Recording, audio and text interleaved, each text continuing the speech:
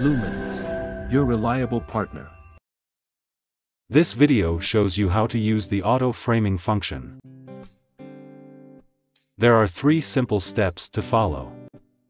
Let's look at the basic equipment you need to get started. You just need a PC for setting up the tracking via the web interface. Alternatively, you can simply use the supplied remote control.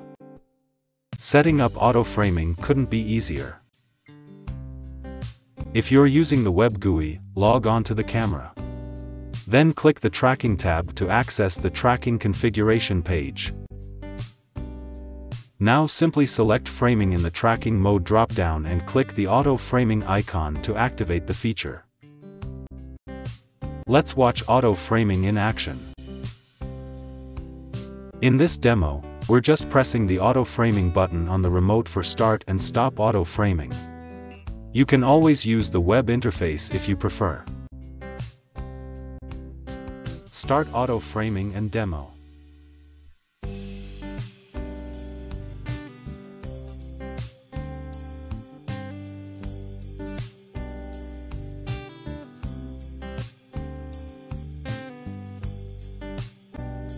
If you have any questions, scan the QR code or go to Lumens website. You can reach out to Lumens technical expert anytime.